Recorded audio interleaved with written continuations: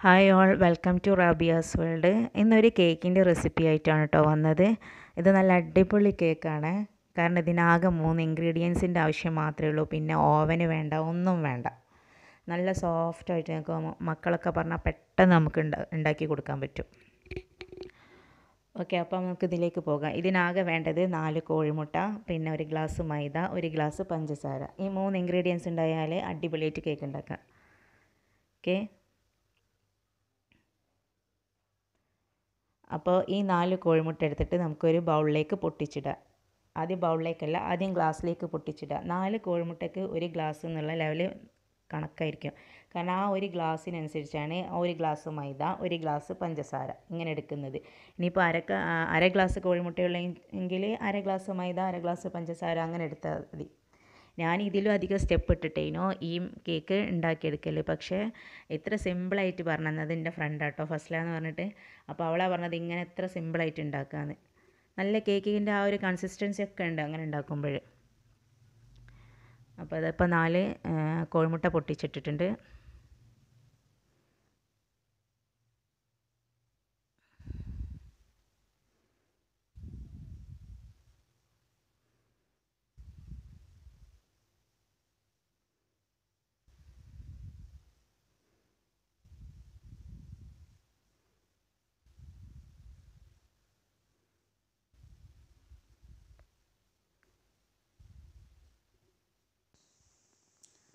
അപ്പോൾ ഇതിലേക്ക്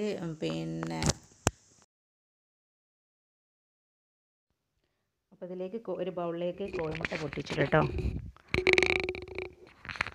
എന്നിട്ട് ഇതൊന്ന് ബീറ്റർ വെച്ചിട്ട് ഒന്നിലൊക്കെ ഇട്ടാൽ മതി, ഒന്ന് മിക്സ് ആക്കി എടുക്കണേ. അപ്പോൾ ഇതെല്ലാം കൂടി ഒന്ന് മിക്സായി വന്നിട്ടുണ്ട്.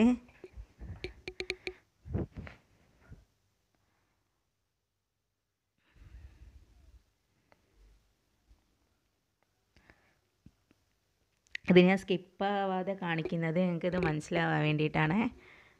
അപ്പോൾ അതെല്ലാം കൂടി നല്ലൊരു എല്ലാം കൂടി നല്ലൊരു മിക്സായി വന്നിട്ടുണ്ട്.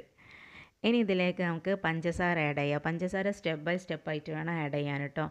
ഒന്നായിട്ട് ഇട്ടിട്ടുണ്ടെങ്കിൽ പിന്നെ പെട്ടെന്ന് അടിയലുണ്ടാവില്ല.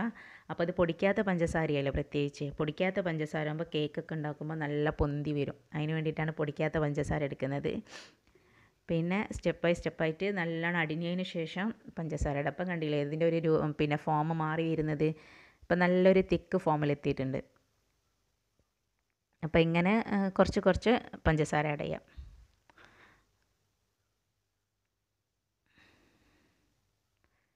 കേക്കിന് ഇതേ മെത്തേഡ് തന്നെ സ്വീകരിച്ചാൽ മതി കേട്ടോ. കാരണം എന്താണെന്ന് വെച്ചാൽ കേക്ക് ഉണ്ടാക്കുമ്പോൾ പിന്നെ ഒന്ന് ജസ്റ്റ് ഒന്ന് അരിച്ചെടുത്താൽ മതി. മൈദ ഒരു 2-3 പ്രാവശ്യം ഒന്ന് അരിച്ചെടുത്താൽ മതി, വേറെ ഒന്നുമില്ല. ഇതിലേക്ക് ഇപ്പം അപ്പക്കാരൊന്നും ചേർത്തിട്ടില്ല. ഇതിലേക്ക് മൈദ സ്റ്റെപ്പ് ബൈ സ്റ്റെപ്പായിട്ട് മെല്ലെ ഇങ്ങനെ ഫോൾഡ് ചെയ്തെടുക്കണേ. സ്പീഡിൽ ചെയ്യരുത് കേട്ടോ. അതുപോലെ സ്റ്റെപ്പ് ബൈ സ്റ്റെപ്പായിട്ട് ഇടും വേണം. കുറേ ഇട്ടിട്ടുണ്ടെങ്കിൽ പെട്ടെന്ന് കട്ട പിടിക്കാൻ സാധ്യതയുണ്ട്. അപ്പോൾ കുറച്ച് ഇട്ടിട്ടുണ്ടെങ്കിൽ പ്രശ്നമില്ല. ഇതിപ്പോൾ ഇങ്ങനെ കട്ട വരുമ്പോൾ നിങ്ങൾ പേടിക്കുകയൊന്നും വേണ്ട. ഇതിങ്ങനെ മിക്സ് ആയിക്കോളും. ഇതാണ് നല്ല സ്ലോയിൽ ഫോൾഡ് ചെയ്യാം. അപ്പോൾ ഇത് കുറച്ച് ഇട്ട് കൊടുക്കുക. ഇതൊന്നും ഞാൻ സ്കിപ്പാവാതെ കാണിക്കുന്നത് ഇത് മനസ്സിലാവാൻ വേണ്ടിയിട്ടാണ്. എന്നാലേ ഇതിൻ്റെ ഒരു രൂപം മനസ്സിലാവുള്ളൂ എന്താണെന്നുള്ളത്.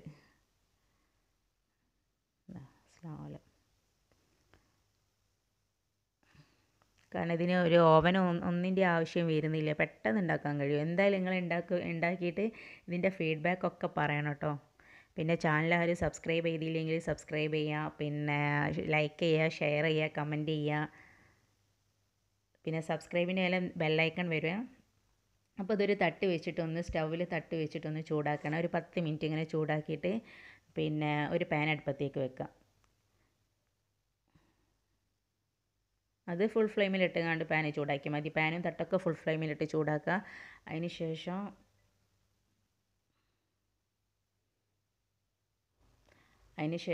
പിന്നെ ലേശം ഓയിലെടുത്ത് ബ്രഷ് ചെയ്യുക. സൈഡിലൊന്നും ബ്രഷ് ചെയ്യരുത് കേട്ടോ. സൈഡിൽ ബ്രഷ് ചെയ്തിട്ടുണ്ടെങ്കിൽ ഒരു ക്രിസ്പി ആയിപ്പോവും കേക്കിൻ്റെ സൈഡ് ഭാഗമൊക്കെ. അപ്പോൾ താഴെ മാത്രം കുറച്ചൊന്ന് ആക്കിയാൽ മതി.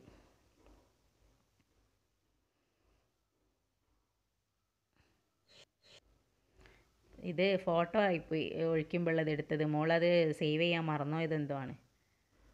ഇതിപ്പോൾ ഇങ്ങനെ ആയി വന്നിട്ടുണ്ട്. ഇതൊന്നൊരു സ്ക്വിറൽ വെച്ചൊന്ന് കുത്തി നോക്കട്ടോ, വെന്തിക്കണോ നോക്കാൻ വേണ്ടിയിട്ടാണ്. ഇപ്പോൾ കുക്കായി വന്നിട്ടുണ്ട്. ഏകദേശം ഒരു 15 to 20 മിനിറ്റാണ്. ഇടയ്ക്ക് ഇങ്ങനെ നിങ്ങൾ തുറന്ന് നോക്കരുത് കേട്ടോ, അപ്പോൾ അങ്ങനെ ബബിൾസ് വരും. അതിന് ഇടയ്ക്ക് കുറച്ചൊന്നും തുറന്ന് നോക്കാണ്ട് ഒരു 15 മിനിറ്റോളം അങ്ങനെ തന്നെ ലോ ഫ്ലെയിമിലിട്ട് വെച്ചാൽ മതി. അപ്പോൾ അത് ഏകദേശം കുക്കായി വന്നിട്ടുണ്ട്. ഇനി ഇതൊന്ന് ഒരു പ്ലേറ്റിലേക്ക് മറിച്ചിടാം നമുക്ക്.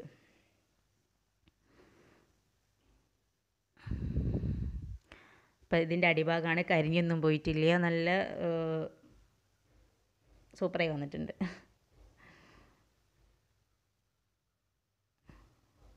നമുക്ക് എന്തൊരു സ്പോഞ്ചായിട്ടുള്ളത്, നല്ല തൊടുമ്പോൾ തന്നെ ഇങ്ങനെ ഇതായി പോകുന്നുണ്ട്. അപ്പോൾ എല്ലാവരും ഇത് ഉണ്ടാക്കി വെക്കണം കേട്ടോ. പിന്നെ സബ്സ്ക്രൈബിൻ്റെ ഇതിൽ ഒരു ബെല്ലൈക്കൺ വരും. അപ്പോൾ അവിടെ ഓൾ എന്ന ഓപ്ഷൻ വരും കേട്ടോ, അതൊന്ന് ക്ലിക്ക് ചെയ്യണേ. എന്നാലേ ഞാൻ പിന്നെ വീഡിയോസ് ഇടുമ്പോൾ നിങ്ങൾക്ക് നോട്ടിഫിക്കേഷൻ കിട്ടത്തുള്ളൂ. അപ്പോൾ നല്ല സ്പോഞ്ചി കേക്ക് റെഡി ആയിട്ടുണ്ട്. ഇത് വിപ്പിംഗ് ക്രീമും കൂടിയൊക്കെ ഉണ്ടെങ്കിൽ ഇതിൻ്റെ മേലെ വിപ്പിംഗ് ക്രീമൊക്കെ വെച്ച് ചെയ്ത് കൊടുത്താൽ മക്കൾക്ക് കേക്കായി.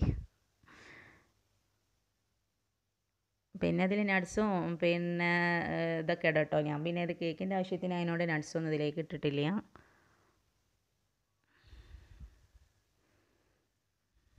ഇപ്പോൾ ഇതാ 3 ഇൻഗ്രീഡിയൻസ് വെച്ച് 20 മിനിറ്റിൻ്റെ ഉള്ളിൽ നല്ല അടിപൊളി സ്പോഞ്ച് കേക്ക് റെഡി ആയിട്ടുണ്ട്. അപ്പോൾ എല്ലാവരും ട്രൈ ചെയ്ത് നോക്കണം കേട്ടോ. Okay, thank you.